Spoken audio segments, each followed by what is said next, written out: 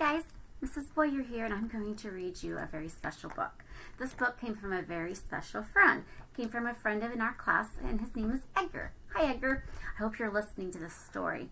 Well, I love to read, guys, because every time I read, I feel like I go on an adventure. I'm either the person in the story, or I can picture just what the book is about. And I hope you guys love books as much as I love books, because we're going to read some wonderful books this year. And I always take a poll to see what book is your guys' favorite. Last year, my class's favorite book was The Paperback Princess, and we'll hear that soon too. But today, I'm going to share this book with you about this little boy who goes to school. School is how you know me, because I am one of your teachers, Mrs. Boyer, at your school. Right now, we don't get to meet in person because of COVID. But soon, very soon, we will get to come to class together, and we'll get to go to lunch, and we'll get to do fun things, arts and science. I love science, guys. I love science. Okay, so let's start this book. I just dropped it. Okay, so this book is about a little boy. And how do I know that? Well, because I look at the front cover. This is the front cover. And I see a little boy, and he has a paper airplane. And I kind of think that this looks like a chalkboard that you might see at school. So I'm thinking, if I didn't know how to read, I'd be thinking, I think this is about a boy who goes to school. And it is, because I do know how to read. And it says, David Goes to School by David Shannon. Now, David Shannon is the author. That means he writes all the words in this book. And he's also the illustrator. An illustrator is somebody who draws all these wonderful pictures. An artist is an illustrator. Wouldn't it be fun to have the job as an illustrator? I think it would be. So, we always have to go over the parts of the book, because that's very important for you guys to learn. So this is the front cover. This is the back cover. And what holds the book together is called the spine. And we have a spine. Our spine is on our back. Isn't that cool? And David Goes to School is called the title of the book. There's many parts of the book, and we're going to learn them all this year, I promise. So one more time. David Goes to School is the title. David Shannon is the author and also the illustrator, someone who draws the pictures.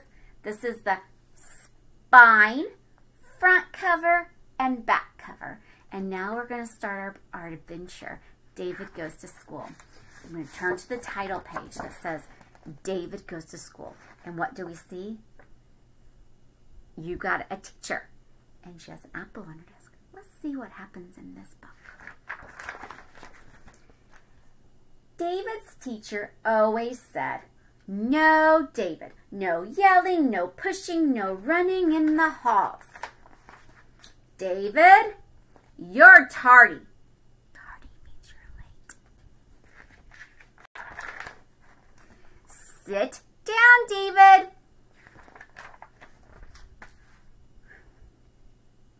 David, don't chew gum in class. David, raise your hands.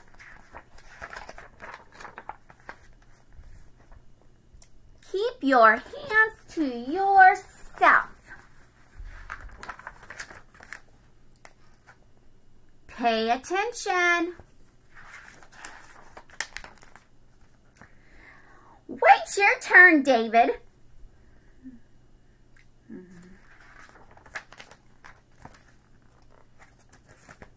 Don't care who started it.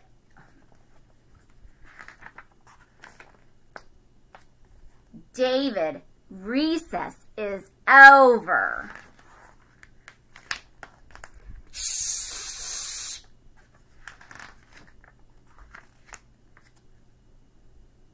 Again. He has to go to the bathroom, and he must have had to go a lot before, because the teacher said, again. That's it, mister. You're staying after school.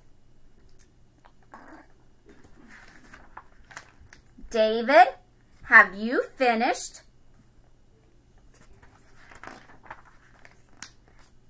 job, David. What did he get, guys? You see that?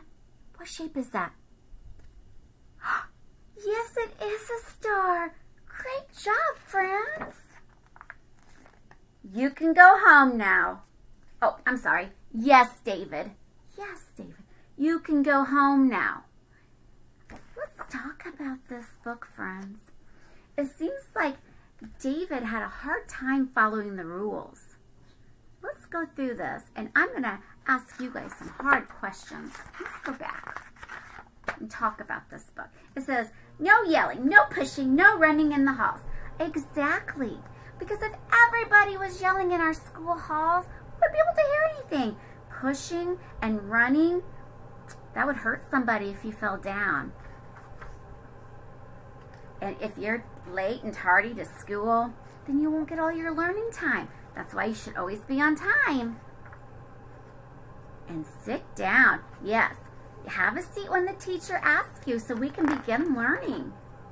And gum in class doesn't go. But there's sometimes we might give a Skittle or an M&M in class. Wouldn't that be awesome? And when you want to talk and the teacher's talking, it's nice to raise your hand. That's just polite. And never touch other friends when your hands are messy. That's not nice, is it? And pay attention, because when you pay attention, you learn so much. And wait your turn. Everybody wants to eat, and you know what? We never run out of food. So just wait your turn. You'll get some food from Miss Barb. That's our lunch lady. And don't ever start a food fight. Messy. We'd have to take a bath, and we don't have a bath at school.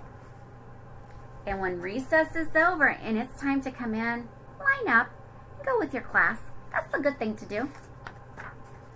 And don't be yelling. Yelling hurts people's ears. And we have to go shh, and no one wants to hear shh, do ya? Oh, and sometimes we have to go to the bathroom, and that's okay. Just ask. But when we ask you to go, you should always try to go. Remember that in your brains, guys. And please don't write on our tables, because then Mr. Jim has to clean them, and maybe the stuff won't come off. So let's just write on paper. We have tons of paper that we will share with you when we see you guys in October. But I'm so glad that he cleaned his desk up, and that's what we would ask you guys to do too, is to help us. And the teacher gave him a star. And you know what Mrs. Cube has? She has stamps. They're so amazing. You guys are going to love them. She got new ones with new stamp pads. I'm so excited. And the teacher says, good job, David. And you know what? I love to say good job. I say it all the time. Or I really like awesome possum. Or easy peasy lemon squeezy, you might hear me say. And every day after school, you'll get to go home and see your family. Yep. So I really enjoyed that book, and it kind of helps us go over our rules. And David's going to learn, just like you guys are. Aren't books fun? Well, that's all the time I have right now, guys, but I'm going to bring you guys a new book in just a little bit about a family. And I love families, because you know why? Every family is different. Nobody's family is the same. This means same. Every family is different, and we're going to learn about that. So, thanks for joining me, and I will be talking to you guys soon.